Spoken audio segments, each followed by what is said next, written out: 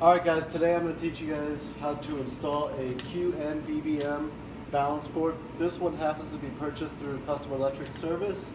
Comes with the balance board, packaging, and the clips. So this is a 160 amp hour Yinlong bank, and this is my battery box I actually use in my vehicle. So what I'm going to do is I'm going to go ahead and mount the balancing board on this side right here.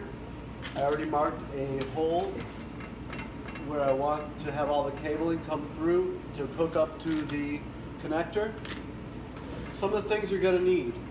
You're going to need cutters, wire strippers, electrical tape, drill and step bit if you're going to drill through a battery box, 1/4 inch by 20 bolts. These go into the bars to hook up the balancer board, the wires. 6 eye connectors. These are 12 gauge eye connectors because I am using 12 gauge positive and negative cable. It's fairly straightforward. In this video you'll see how it's hooked up and how it works once installed in the vehicle. So go ahead and show you. Alright, as many of you know, this is the Qnbbm balancing board. This is the only connector you're going to need. These are to daisy chain the balancer boards. There's a little wiring diagram right here. You see there's B negative, that's the negative input. Then you got 1, 2, 3, 4, 5, and 6 positive inputs. Now, this here is the clip. It corresponds. You can see it's got it all labeled right here exactly the same. Here's the bank. So as you hook them up, you have negative, positive, negative, positive in series. So at the ends you have all negatives, all positives. So you have your negative goes here, then you have your B1, B2, B3, B4, B5, and then the end will be B6, corresponding to this right here. So you'll go ahead and hook them up right in that order.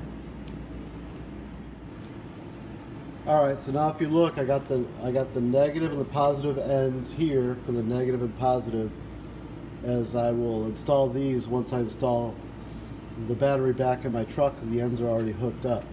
And then you see you go negative, this is B1, B2, B3, B4, B5, and B6 positive. I'll show you that once I get it all hooked up in the truck. Alright, so now you see that I have all of them hooked up. I got the B negative hooked up over there. I got B1, B2, B3, B4, B5, B6 all hooked up in order in the box, installed in my truck. So if I get this plug in, you'll be able to hear this kick on and hear it whine, which is the normal sound it makes. Alright, I'm not sure you could pick it up right now, but you could hear a very distinct whine that lets you know that it is actually working. Alright, so that is how you wire a Qnbbm balancer, 6S balancer board into a Yinlong bank. If you have any questions, please comment below or send me a PM on Facebook Messenger. As always, if you like the videos that I'm making, go ahead and like and subscribe below. Thank you.